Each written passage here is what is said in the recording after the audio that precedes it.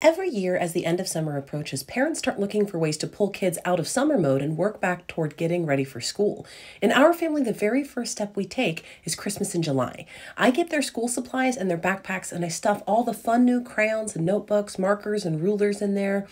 Then I wrap up their first day of school outfit like a little Christmas gift.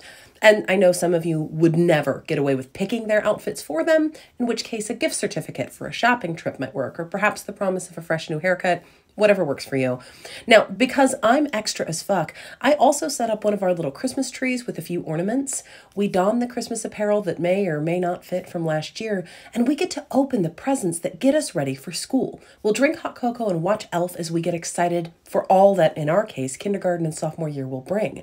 That's our sign that school is starting again. It's a great way to get the kids excited and brings a little spark of joy in the midst of the summer heat. Will this work for every family? No, but it works for ours.